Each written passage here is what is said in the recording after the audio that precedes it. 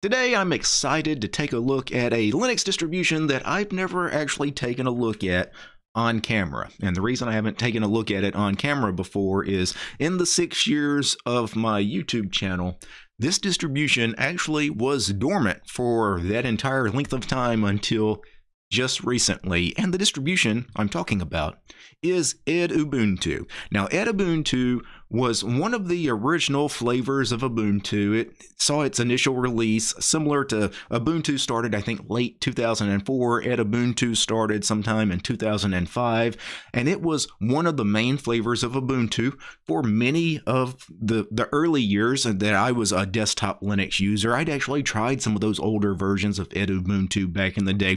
It used the GNOME desktop environment in its earlier versions, and then once Ubuntu moved from GNOME to Unity, Edubuntu also used the old Unity desktop environment, but then Edubuntu in 2014 put out their last release, and in the last 9 years, Edubuntu pretty much ceased to exist. Except for 2304, this recent cycle of Ubuntu releases saw the rebirth of Edubuntu. It uses now the GNOME desktop environment, and I'm excited to take a look at this reborn Edubuntu. And before I actually take a look at the distribution itself, I do want to mention the website here, edubuntu.org. There's actually not much information here on this website. Really, it's just this homepage here that gives you some blurbs, some sound bites, essentially. You can see that Edubuntu, if you didn't guess by the name, is a stable, secure, and privacy-conscious option for schools. So it's a Linux distribution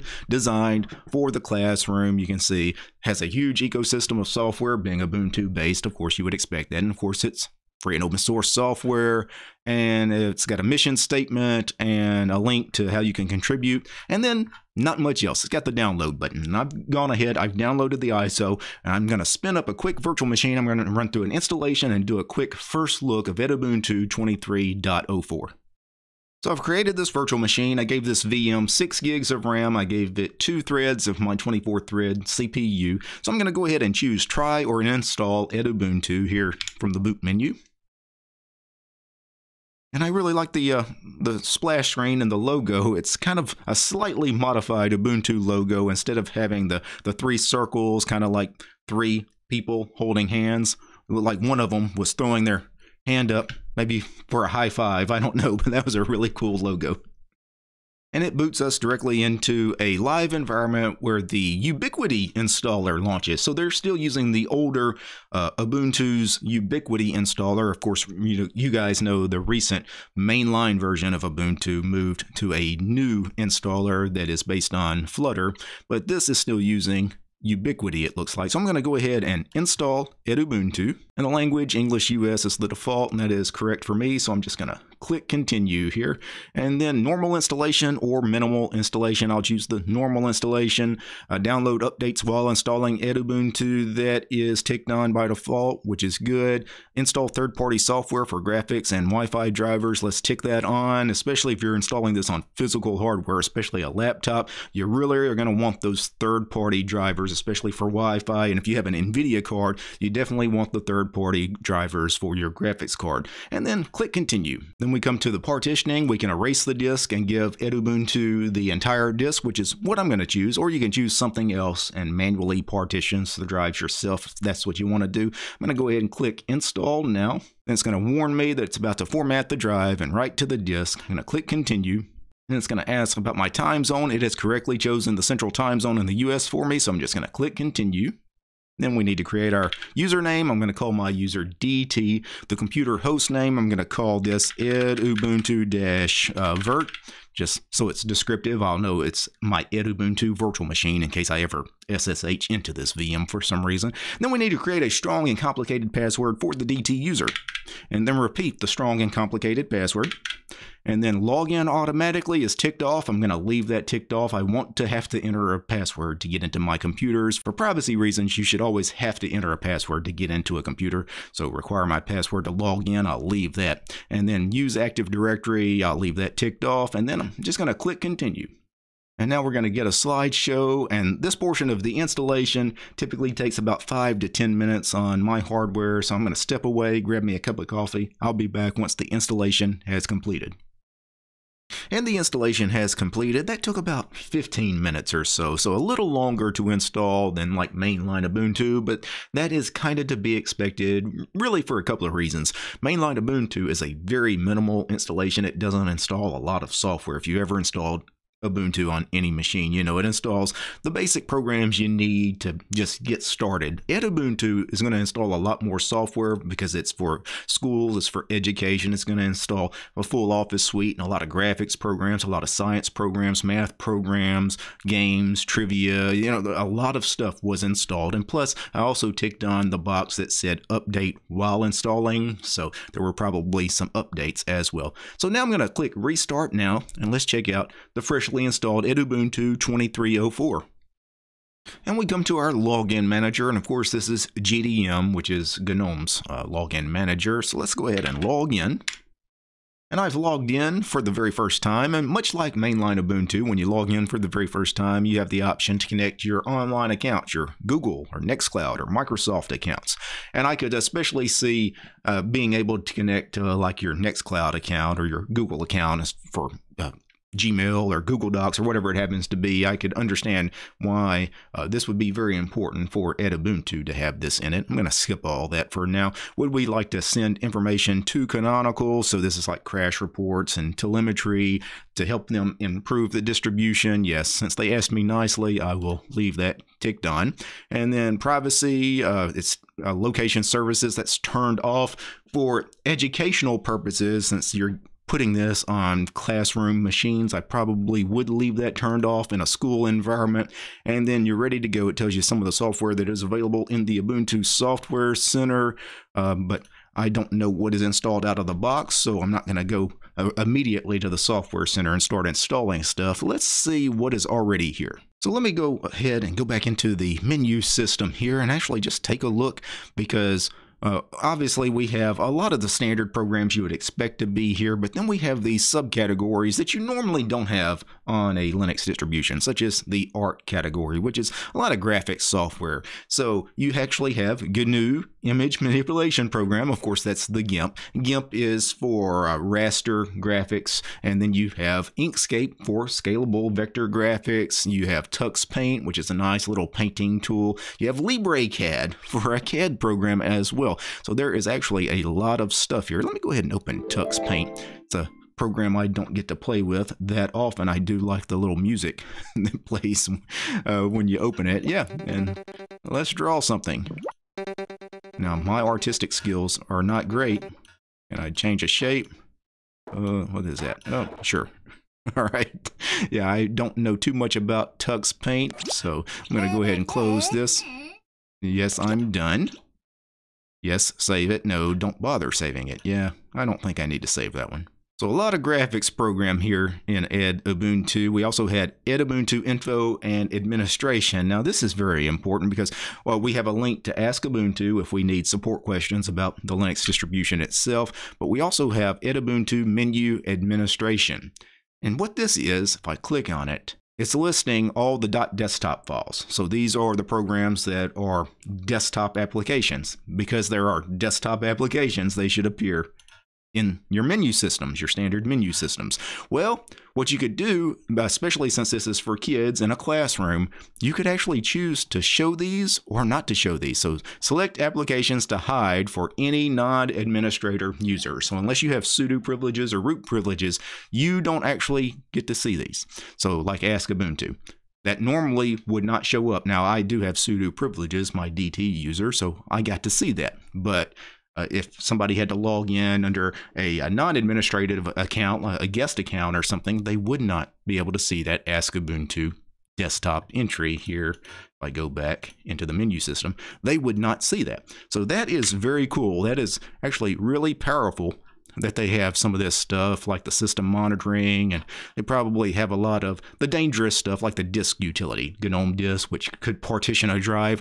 The kids that are going to use this distribution, they obviously don't need access to that. They don't need access to the terminal because, again, they could really destroy the machine if they entered the wrong command. So that is a really nice touch. Going back into the menu system, some of the programs that jump out to me, Endeavor, which I believe is a note-taking program. Let's see.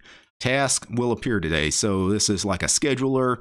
Okay, it's a scheduling program, an organizer essentially. Endeavor 43. So that obviously would be very useful in a classroom setting. Let's get back into the menu system. And we have a games section, and these aren't games necessarily just for fun. A lot of these are probably educational kind of games. So we have Blinkin', is made by KDE. See the KDE logo here. Let's see. Is it some kind of memory game? Let's see. Let's do level 1. Okay. I guess it just shows us a color, and then we got to pick the color. Yeah, I don't know. I'm probably going to be really bad at that game, but that is what a lot of these educational games are, especially for younger children. It's all about memory retention and being able to, I didn't mean to launch that game again. It's all about working on the memory, right? Can you remember what you were just shown? This is Jigsaw, which I've never actually heard of this game. It says space brings bottom pieces to the front. Click or press enter. Sure, why not? So it's another memory game, right? It's going to show us some pictures, I'm assuming, and then I've got to put the picture back together, all right? That's not where that goes. That's where that goes. Oh my goodness.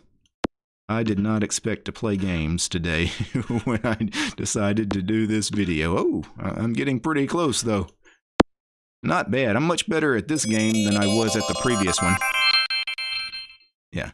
As you can see, for young children, this would be very appropriate. Now, obviously, Edubuntu is actually designed for children of all ages, from very young, kindergarten or in like preschool level, all the way to, teenagers, high schoolers, because obviously things like GIMP and Inkscape, LibreOffice, that's going to be mainly for older children, right? Young children are probably not going to be creating scalable vector graphics images inside Inkscape, although that would be fantastic if they did. Another educational tool we have here is GBrainy. GBrainy is an old school Linux program that's been around for many, many years, and it's a great educational tool. You can see if I go to help about GBrainy 2.4.6, this is a brain teaser game for fun and to keep your brain trained.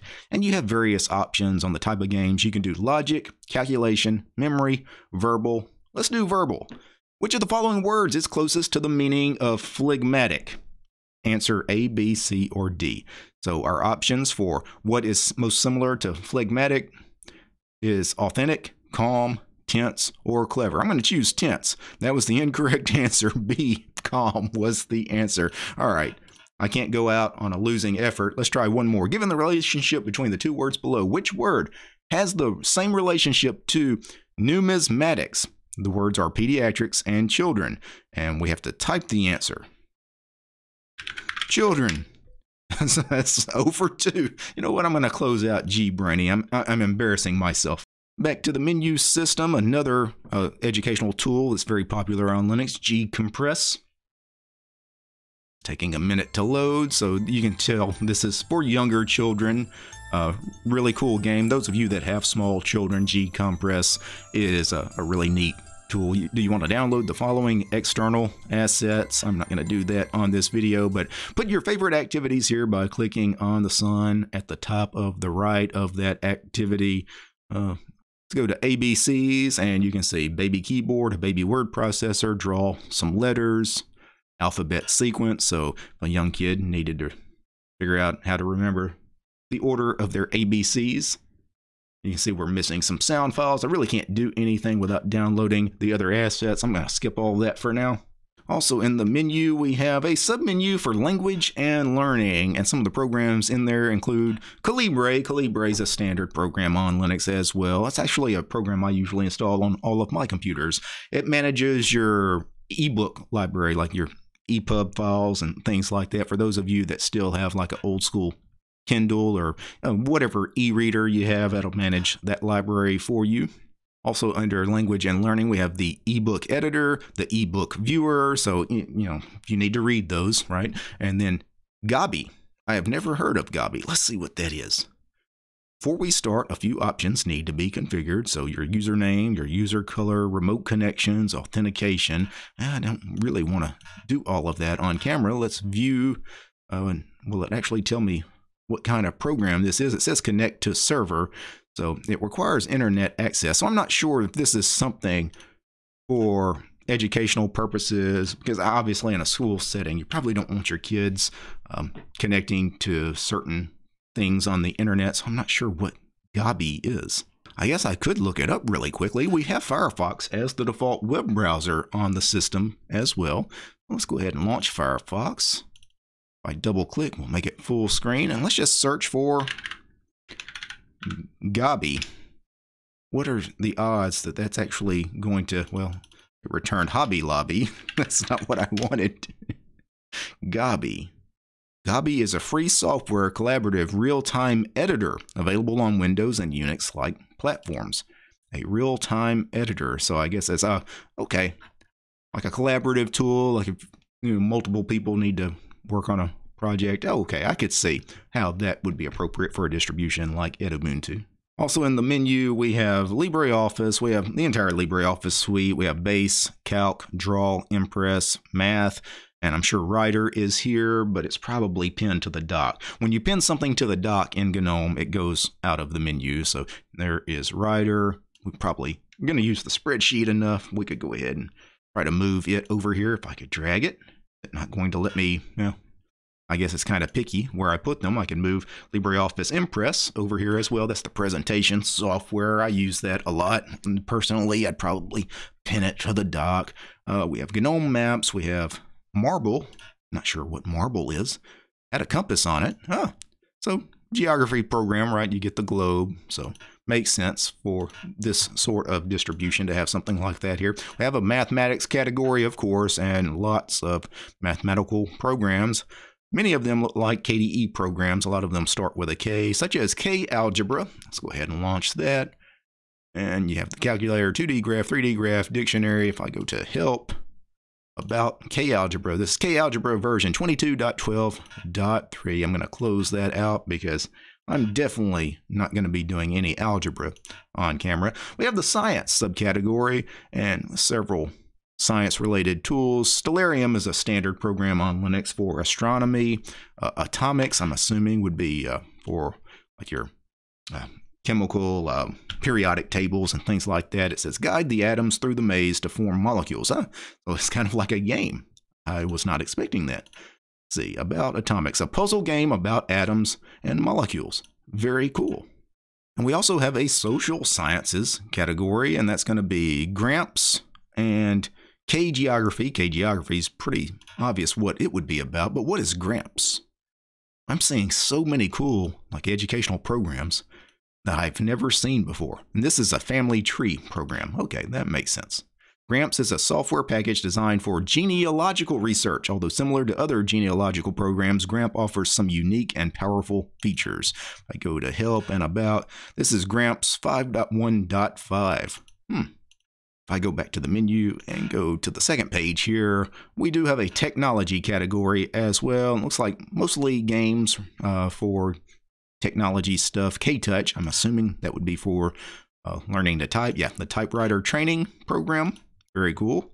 Let's see what else was in that technology subcategory. At Tux Typing, so we've got a couple of typing programs.